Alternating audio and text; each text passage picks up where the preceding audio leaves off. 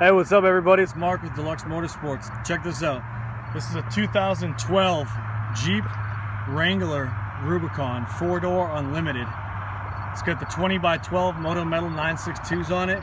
Brand new lift, brand new tires, brand new wheels. It's got the blacked out fender marker lights, the blacked out front daytime running lights. It's got a winch, a worn winch, 150-foot cable. Truck is gorgeous, badass, completely blacked out, my style. It's a little dirty on the inside. It's going to detail next week, but in the meantime, I'll show you what it's got. It's got 43,000 miles. It's got a brand new carpet in it. Carpet's brand new throughout the whole entire Jeep. The reason for that is because the previous owner had it rhino lined. A lot of these Jeep enthusiasts love to rhino line the Jeep floors, or what do you call, undercoat the Jeep floors.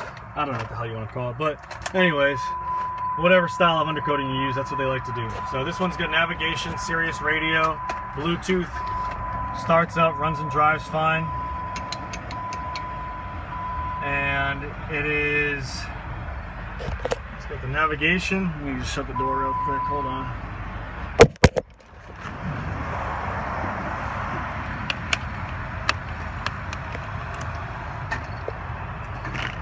Back. Like I said, the carpet's brand new throughout.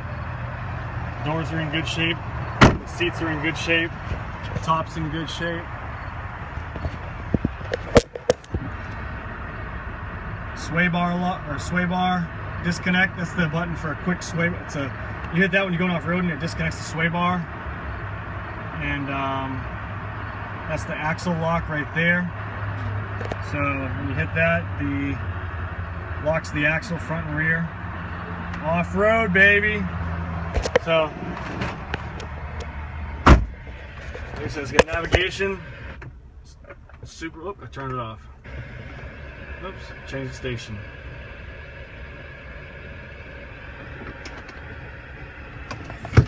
AC blows ice cold. Heat works great. Just go to Pueblo.com and get the front row experience of Hendrick's. It's kind of hard to drive with a 5-speed or 6-speed in a phone, so I'm going to show you. Jeep enthusiast.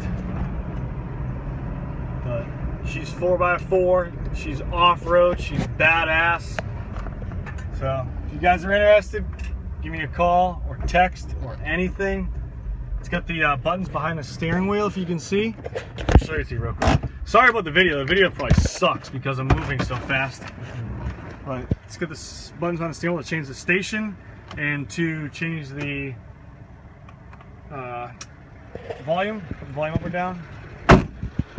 Super nice Jeep. If you guys have any questions, call or text me 540-848-2974. This is Mark with the 2012 Jeep Wrangler Rubicon 4-door. Winch and all.